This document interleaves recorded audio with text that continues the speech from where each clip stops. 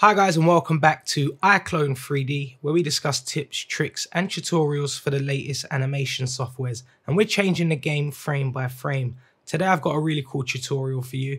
It's how to ride a bike with some nice motions on it and get the legs kind of moving with the pedals, etc. Really simple to do, and the great thing about this is that iClone actually gives you a bicycle that actually has built-in physics that you can start riding. So that's really cool. It comes with iClone, so if you just search for a bike, you should find it in your iClone folder.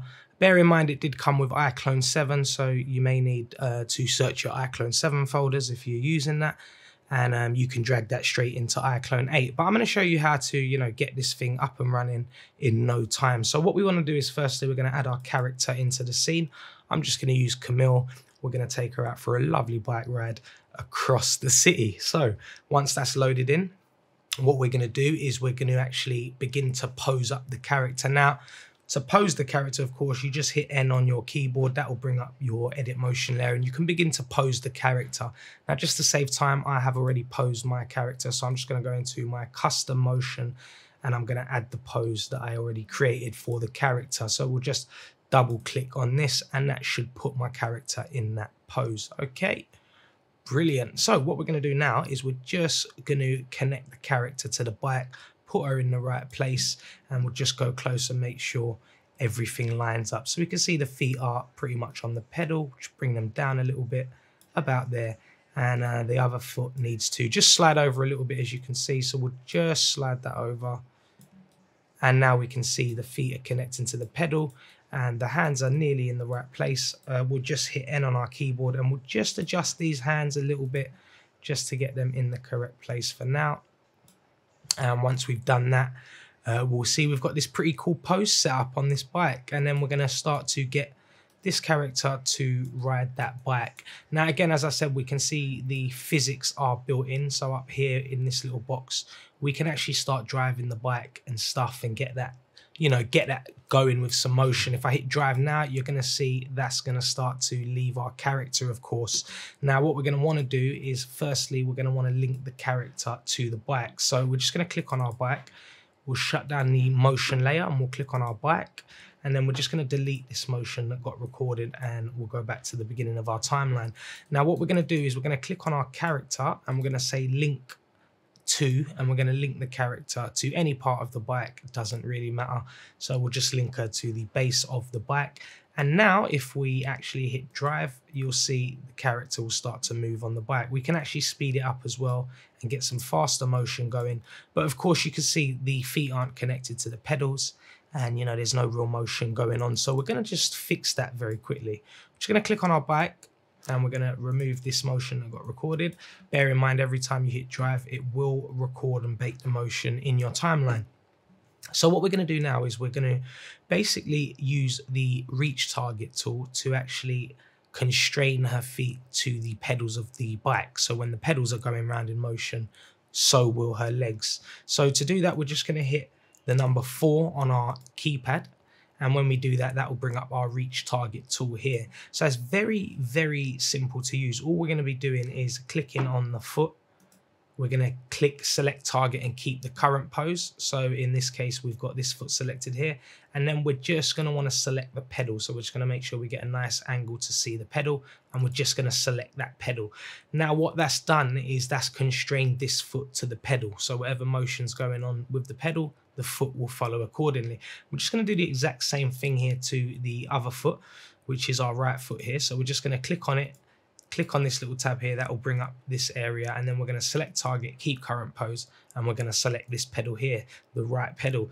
And now what we'll see is the feet are actually constrained to the pedals, and we can just adjust them if we wanted to adjust them slightly by now using the gizmos that come up here.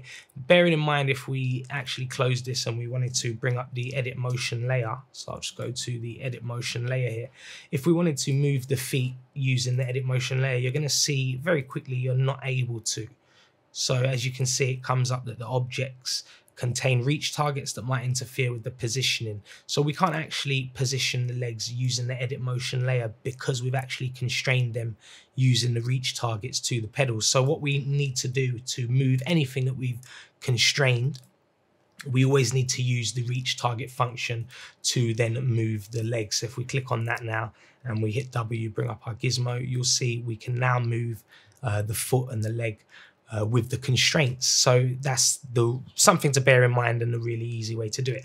So now we've got our feet constrained to the actual pedals. What we're going to do is we're going to do the exact same things for the hands, because you're going to notice, you know, when we start to drive the bike and we, you know, turn it using the rotate here to turn left and right, if we haven't constrained the hands, you know, they will maybe go through the mesh and it won't give you the results you want. So in order to, you know, just make sure they're tightly gripped to the handles, we're just going to constrain them same way we did with the feet, by just constraining them to the handlebar.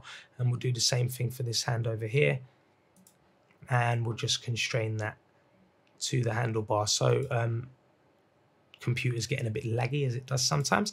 So they're now constrained, and now what we're going to do is when we hit drive, I'm just going to close this. When we actually hit drive, you're going to see the feet are going to start to pedal with the bicycle, and it looks really, really, really cool. Now, you know, that's simple to do. It really is, you know, an easy process. We'll just stop that and we'll go back to the beginning. And just to be able to follow this character's journey, we're just going to create a camera very quickly, create a linear camera, and then we're going to link the camera to this character's head here.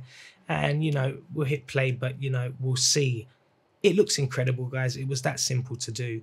And, you know, we can speed it up, we can slow it down, we can turn left and right. So I'll just do that now just to kind of show you and give you an example. But it's just a really easy way to start getting some, you know, motions driving a bike. And, you know, you can create some wonderful scenes, as you can imagine. So we're just going to lift the camera up here. Now we're going to hit drive and we can speed the process up a little. And you can see we can now start to turn and, you know, really get some nice motion going with the bike. And, you know, get this kind of cool character cycling around through the grid, and it just looks incredible. So it really is that simple. You know, you can go away and start creating some amazing, awesome things. But you can see we're just having fun here. We're just literally cycling around and having fun. So really hope that tutorial helps, guys. It really is that simple. If you get stuck on anything and you need any advice or any further help, just drop a comment in the comment section below and I'll be happy to help you in any way I can. But that concludes this tutorial. Really hope it helps and really hope to see you guys again soon for another tutorial.